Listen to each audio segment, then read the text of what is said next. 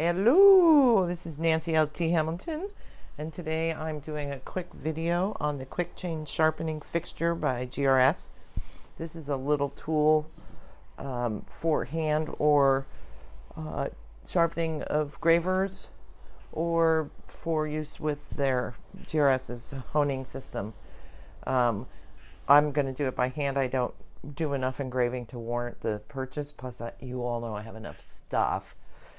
So I couldn't find any instructions, any video instruction on this product, so I figured I'd show you what I know.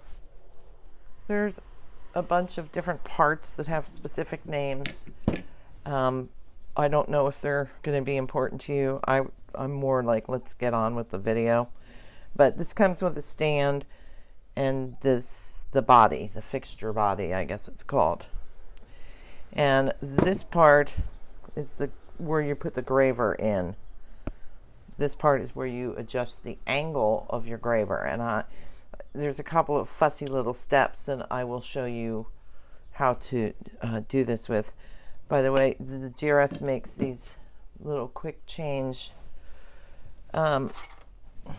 graver holders, and they're fabulous because all you need, oh sorry, let me grab my graver. If you want to change your graver, just pop this out and put in a different tool or graver in here. Simple. So you only need to have one of these handles, although I think two would be nice, especially if you're switching between gravers a lot. I also put my beading tool in here for making beads on bead setting. Another thing I really like about the GRS system is that they pre-cut their gravers. They've already made this area here, whatever the heck that's called. They're short, which is really nice because, like, this graver has to actually be cut down, a handle shaped here, and more of a cut out done on this part. This is unusable at this point. It's just so far away from the correct hold. With graver, you want to have the blade just, you know, right like that on your thumb, so you can actually have control over what you're working on. Compare that to this, trying to control the tip. Try lefty. I don't think I can do it. So anyway, I really like this system, and I'm going to show you how to use the sharpening fixture. So we take the fixture body here, and this is where the holder is going to go. See that little plate sticking up there? Well, that fits into this slot here on the holder, and then it slides in like that. So before we do this though, what we're going to do is as you hold it like this, there's a little groove right here. Unfortunately mine has two, so it was confusing at first, but this is the one you're going to work with, and there's numbers on this dial, as you can see. I'll try to hopefully not blur you out.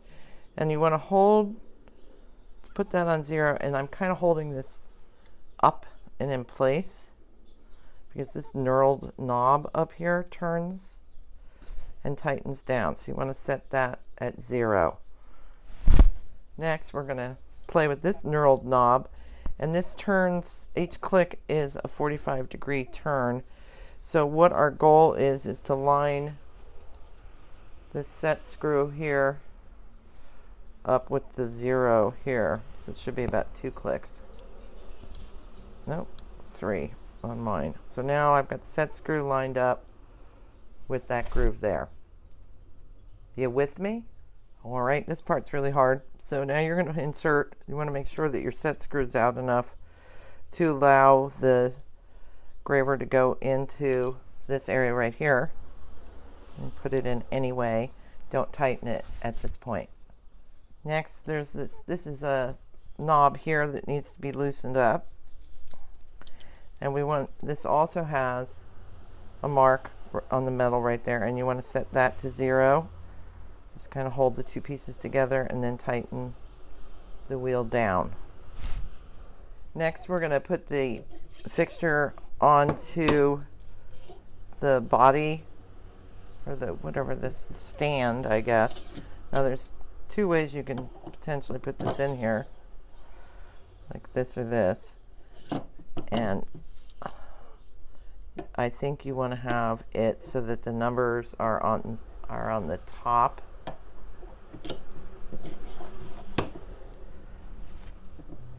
And then we're going to lay the body and the engraver down on a block of wood or a book or something flat.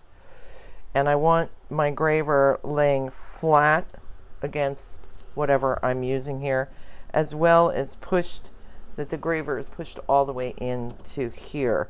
Once you get it flat, take your little thingy, Allen wrench, maybe, and tighten down the engraver, all the time keeping the engraver pressed against the block or book. All right, now we're going to turn this so that the engraver is facing in the correct direction.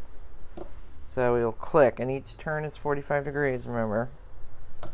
So I only needed 2. So now I've got the part that I'm going to sharpen facing down.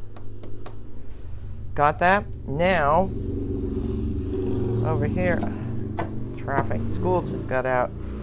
Now what I'm going to do is I'm going to loosen this knob, and this is going to go to, I want a 45-degree angle. So I'm going to put it at 45 and tighten that screw down right there. And put it back on my post. If you're cutting very hard metal, use a 50 or 55-degree angle, and softer stuff, you can use less of an angle than the 45. But that's personal preference, I would assume. So you can experiment and see. So right now I have it on a grinding stone, but also you'll see behind I've got it set up on sandpaper. If you don't have a grinding stone, you certainly can use sandpaper. So I like to start with a 220. I've sprayed water on to my wet dry sandpaper. You also want to make sure that the surface that you're taping your sandpaper to is flat also. And sometimes this gets hung up. Let me move just a hair. It gets hung up on the stand, so you want to make sure that it's not, and that everything is, see, can you see here? It's raised up. Here, I can stick my finger under it. So you want to make sure to hold this base down. I'm holding it with my left so that I can use my dominant hand to, maybe I'll do it backwards because you can't see. So I'm just going to drag across the 220.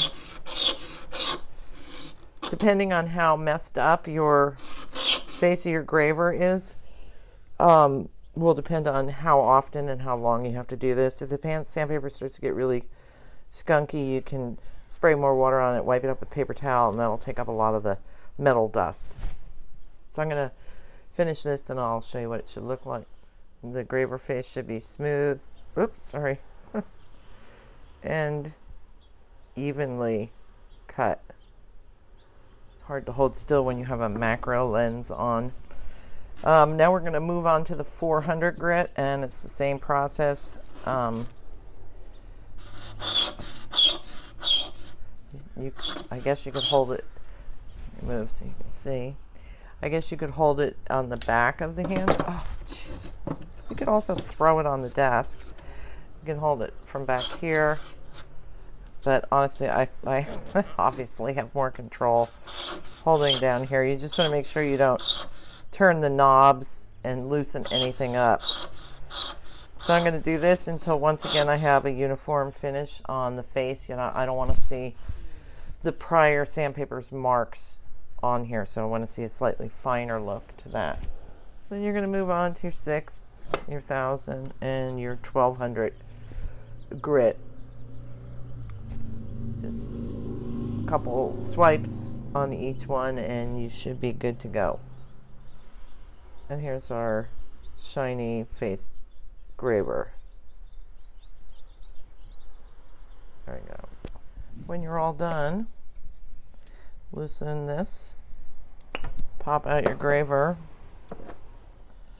Stick mine back on the handle, and then I'm going to test it by putting it into my nail, and it should stick with very little pressure. If it slides off, you've done something wrong. Thanks for stopping by. See you next time.